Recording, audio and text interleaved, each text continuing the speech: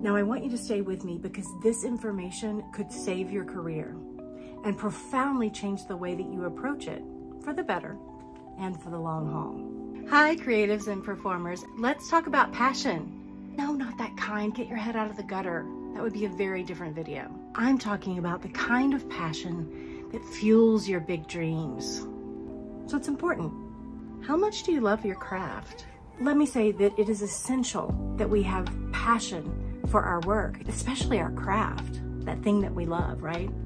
But did you know that not all passion is alike or even positive?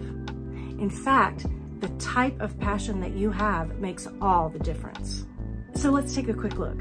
Is your passion coming from within you, or is it contingent upon whether or not you're getting validation from out there in the world?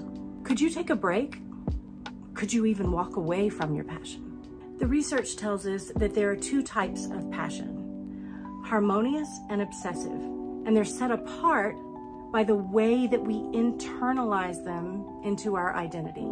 Harmonious passion, that's the good kind, connects us to meaning and higher creativity, while obsessive passion depends on other people's opinions and it leads to burnout. So, how can you tell the difference? With harmonious passion, you are in the driver's seat. You're internally motivated to do something that you really enjoy and care about. The activity is important and satisfying by itself with no strings attached. When you're doing something that you are harmoniously passionate about, you feel free from external limitations. You're in control of your own experience. Time fades into the background and you drop into flow, completely absorbed in a challenging but doable activity. What's more, harmonious passion is protective and promotes self-actualization. It can actually buffer against burnout. Harmonious passion ignites creativity. It keeps you balanced and content. It feeds your soul. So you know what's coming next, right? Obsessive passion. Obsessive passion creates an uncontrollable urge to engage in the activity. You can't let it go. An activity that relies entirely on social acceptance and external approval. In fact, when we're caught in the clutches of obsessive passion, we're almost entirely reliant on external validation. That's not good.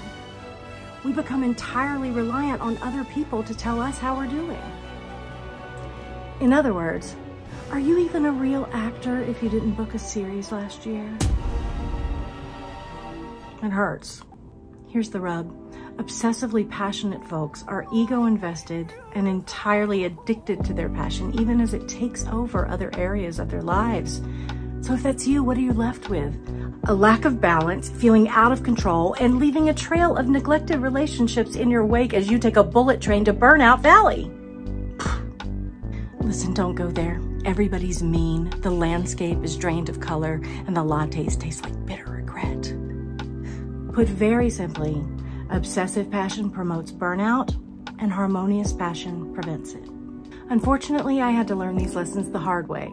It was painful, and I don't recommend it. But Kim, you say, I hate regret-sprinkled lattes. How do I know if my passion is harmonious or obsessive? I will tell you all about it in part 2.